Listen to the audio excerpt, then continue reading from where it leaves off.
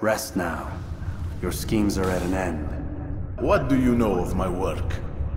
I know that you are going to murder Richard and claim Akla for your son Conrad. For Conrad, my son is an arse, unfit to lead his host, let alone a kingdom. And Richard, the Ancien is no better, blinded as he is by faith in the insubstantial. Acre does not belong to either of them. Then who? The city belongs to its people. How can you claim to speak for the citizens? You stole their food, disciplined them without mercy, forced them into service under you. Everything I did to prepare them for the new world. Stole their food? No.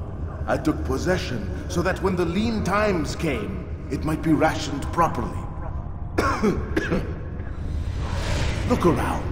My district is without crime, save those committed by you and your ilk.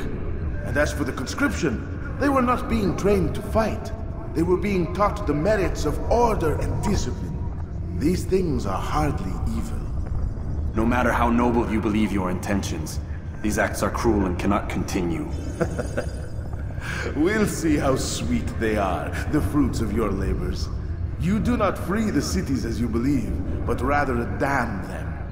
And in the end, you'll have only yourself to blame. You who speak of good intentions.